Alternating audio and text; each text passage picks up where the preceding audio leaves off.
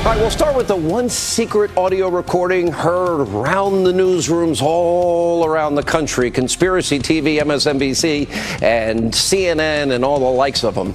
Private conversation recorded between Tom Brennan and his client Perry. Last night it was released. Let's just play it for you ourselves.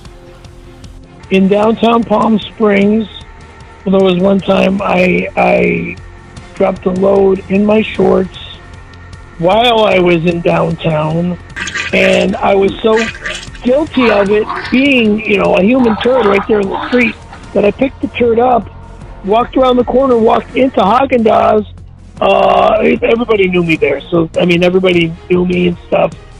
Saw the manager, and he pointed at the bathroom door, and I just walked in, threw it in the toilet, took a bigger shit while I was in the bathroom, and then thanked him and left.